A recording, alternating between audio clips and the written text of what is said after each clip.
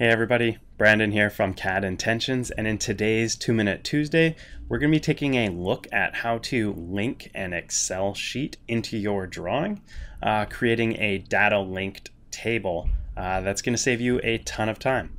I hope you guys enjoy, and don't forget to subscribe and like this video. If you guys like this tip or any of the others on the channel, don't forget to check out my productivity webinar where I go over a ton of AutoCAD workflows, tips, tricks, and more to save you guys time. It's an hour long and packed full of stuff.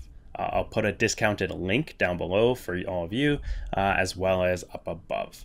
All right, let's get going.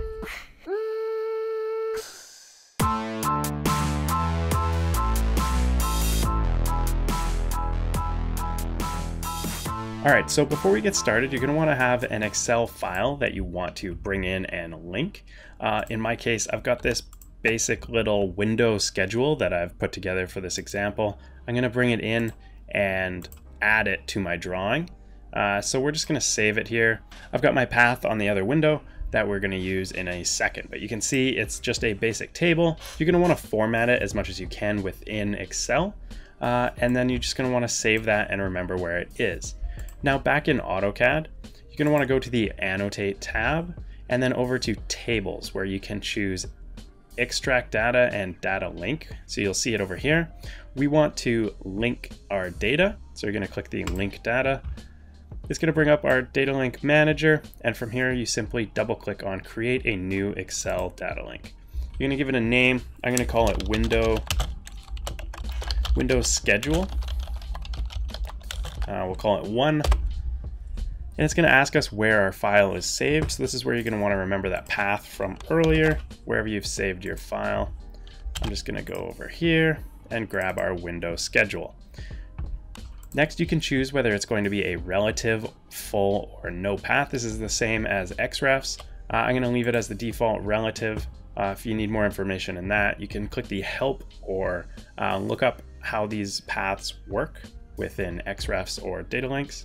Next, it's going to ask us here which sheet we would like to use. In my Excel, I've only got one sheet, but if you have multiple sheet tabs down here on your Excel, then you're going to be able to choose which one you'd like to link within your drawing. And then you're going to be able to choose a cell range or named range, or link the entire sheet. You could use this down here and choose a range. So I know that I want A1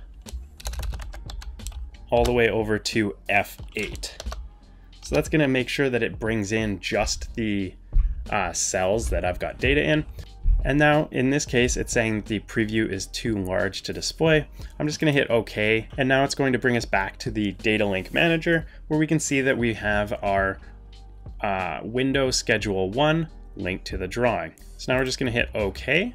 And now we can create our table. So you're going to want to use a table scale or table style that you've previously set up. You can use the default standard.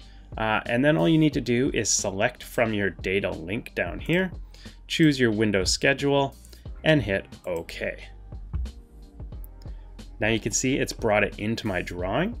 I can choose where to place it. I'm just going to put it over here near my floor plan, and you can see that all the data has been linked dynamically to my Excel table. This is going to be a dynamic link, so you can make changes, or someone else can make changes to your Excel table, and when it's saved and you've reloaded your drawing, these changes are going to take effect in here. So for example, if we change, I'm going to change the number 5 to a 7 foot by 7 foot window on the left here.